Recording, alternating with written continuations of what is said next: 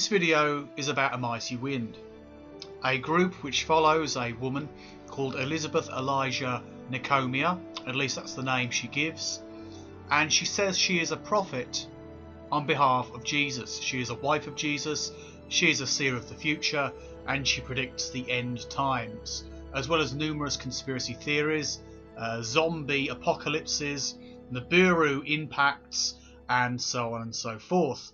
So I'm just going to cover some of the cultic elements without going over the rhetoric, without going over the beliefs, just simply covering the key elements which are cultic within A Mighty Wind. One of the most obvious warning signs is where there's a single person in charge of everything. It seems to be that all roads lead towards the cult leader. A Mighty Wind is no different. There are other people involved, yes, but there's one central figure who can never be wrong, who can only be right, who can never be questioned or debated, can only be accepted. If that's not a definition of a cult leader, I don't know what is. Elizabeth Elijah Nicomia, the cult's prophet, she has claimed the end is nigh many times. But of course, the followers, when she's wrong, will accept the excuse or the lack of excuse as being righteous, because the belief, the A Mighty Wind Ministries, is always right, and Elizabeth Elijah Nicomia, as a prophet from God, as a wife of Christ, as one who knows and is in contact with the ultimate power for good and righteousness, can never be wrong. A Mighty Wind believe in all sorts of conspiracy theories. They believe in Illuminati elites, they believe in aliens, and they believe in the Nibiru, and so many other things relating to all sorts of conspiracy theories and doomsdays and things like this. They believe the world is run by a satanic elite, and they believe their critics on YouTube are basically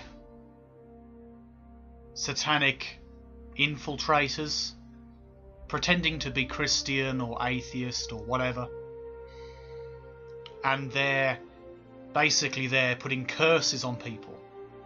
They actually believe when people are doing a joke video pretending to put a curse on someone, they literally mean it.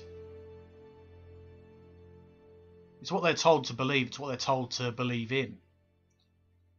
And they actually believe that. And they've got all sorts of conspiracies about people. Oh, this person must do this, they must do that. They must do really sinful things in their life. And they spread it around within the cult as propaganda. They don't relish freedom and freedom of choice as most sane people do. They're too busy thinking there are devils and demons everywhere. There are evil acts. And things that people do are not simply expressions of freedom, their own personal rights and choices, but they are evil because they go against the biblical way and the words of Elizabeth Elijah Nicomia. A Mighty Wind condemns its former members. The people who've left the group have been told they're evil, they're satanic, they're possessed by demons, and all sorts. And to the blind, brainwashed members of the group who believe devoutly, this seems reasonable. And for anyone with the slightest hint of doubt, because they're told they must be evil, they were weak in their faith and you're strong in yours, it's made to try and hold together the cult so you don't end with more people leaving. So they condemn their former members to ensure that they do not fall apart, that the group, the cult, stays together. A Mighty Wind is a parody of a cult, a scam which feeds on donations, has paranoia about the world and all in it, about members who step out of line, about all sorts of things, the future, the possibilities, limited to a single perspective.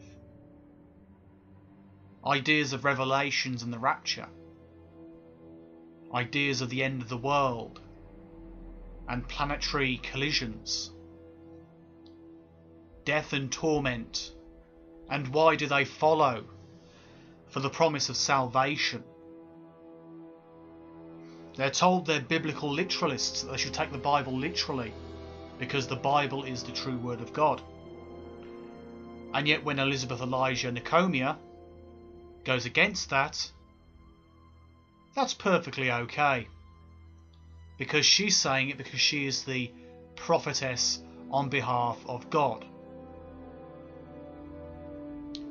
It's a paranoid regime which sees the world as being satanic and evil, sinful,